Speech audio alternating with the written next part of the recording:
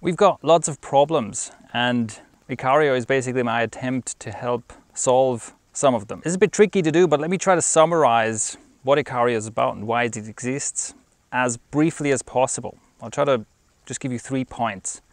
And the first point is the challenge is real. I think if you look at the results people are getting, if you look at kind of health markers of the world that we live in, lots of them are not looking good. We've basically got rising numbers across all kinds of troubling markers such as anxiety, depression, obesity, and countless more. Like, there's so many ways, and those are just the ones that we can kind of measure, right? We can see, okay, more people are seeking therapy for this problem or taking medication for this problem. And even there, right, medication, like medication abuse, substance abuse is another one of those. There's too much of it. Clearly there's too much of it happening. But even to those are like the problems that come at the tail end of a longer story, where we have, let's say, lower level problems that are not necessarily medical problems, but how many people are just generally stressed, or just generally dissatisfied or miserable most of the time, or just constantly seeking distraction, constantly seeking some kind of an escape, feeling directionless, and just generally feeling small, feeling like they don't know what to do with life. They don't feel like they're doing enough. They don't feel like they're enough. And basically dragging around all kinds of emotional baggage. And in short, there's a lot of suffering. There's a lot of suffering that's happening. And I think one thing we need to acknowledge is that a lot of this suffering is a result of the system that we live in. There's an interesting paradox at play here, which is that the way out of the suffering for you personally is to basically take personal responsibility and make change happen. But the cause of the suffering isn't your personal responsibility. Like, the cause of the suffering, and again, we can see this because these problems are so widespread and so common, it's not your personal failing that you're suffering like this.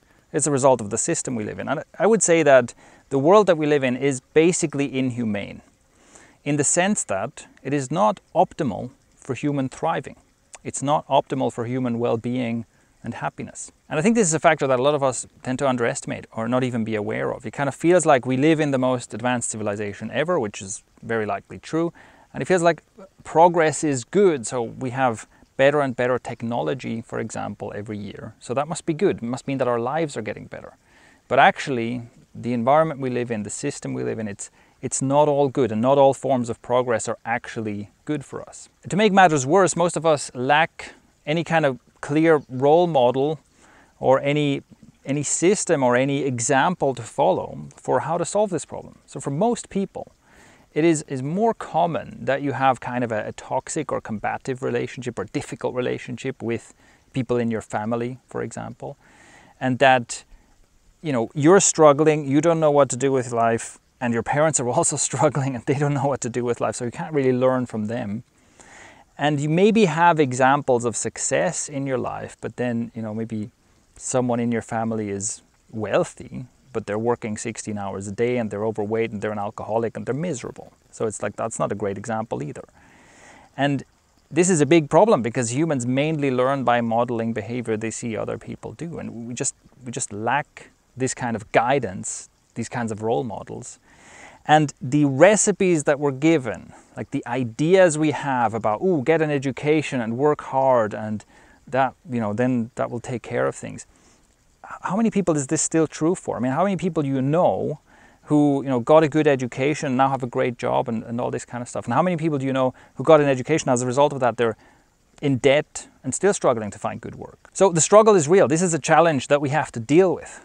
But there's also a flip side to this, and this is my second point. The flip side to everyone living in an inhumane world is that everyone's basically always going around with the brakes on. Right? We don't even know what we're actually capable of because it's so normal for us to live in a world where the food we eat isn't really that good for us. Our habits aren't very healthy habits. We're constantly distracted. We get fed all the wrong ideas and information, and we're constantly stressed and anxious and so on. That means that if you took all these things off, if you could eliminate all these obstacles, you could do so much better and be so much better. And basically what I'm saying is you don't even know what that feels like, because you've grown up in this world, surrounded by people who've grown up in this world. Like, everybody always has the brakes on. You don't even know what it would feel like to be fully you, right? To be fully you without dragging around all these problems, without holding yourself back, and without being held back by external circumstances. But that means that you are capable of far more. And I really mean that you're capable of more than you even think. Like, if you think about what does your ideal version of you, what do you imagine that would look like? What is the ideal version of you capable of? What I'm saying is that you're actually capable of much more than that. Your problems are solvable. There is a pragmatic and practical series of steps that you can take that would take you from where you are right now to being in a much better place, much closer to actually unleashing your full potential. And this is something that I say because I've experienced it myself, but I've even more so experienced it with other people who I've worked with. I have seen how it's really astonishing how quickly someone can go from a kind of really low state of being, like lots of suffering, lots of misery, loads of problems, to becoming like their better self, becoming this person that, like I say, they didn't even know they were capable of being. And this is the point of ikario. This is what I want to spread. And that brings me to my third point, which is that you are capable of much more with the right people than alone. So I think that one of the pathologies in our culture is that individualism is way overrated. We have lots of stories of individual kind of, the lone hero, the lone wolf, the lone inventor / entrepreneur. And we tend to lionize that individual success story. And I think it's totally overrated. Humans are a social animal, and with the right group of people, you can achieve much more, much faster than you can on your own. Now, I say this as someone who took individualism to an absolute extreme. And I should also add, I was successful by myself. So I am one of those lone wolf success stories, at least earlier in my life. You could definitely paint me as that lone entrepreneur, pulls himself up by his bootstraps kind of thing. And socializing and working together with other people is not something that came easy to me. In fact, I really had to teach myself how to do that, and I found it quite difficult. But I can tell you, like, even for someone like me, it is much, much more effective to work with the right people. And there too, I think most people don't even have a sense of what's possible, because I think it doesn't happen by default, right? A good kind of community, a good team culture, a good group culture doesn't happen by accident. It doesn't happen by default. And we're much more used to being in kind of a crab bucket social dynamic where people are pulling each other down, where people kind of try to keep everyone at their low level.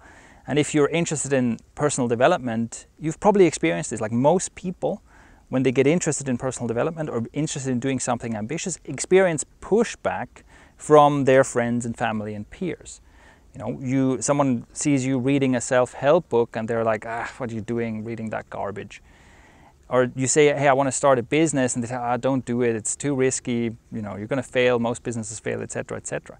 I remember this as well. At one point, I floated the idea of maybe I want to write a book at some point, and the immediate response I got was, you can't just write a book.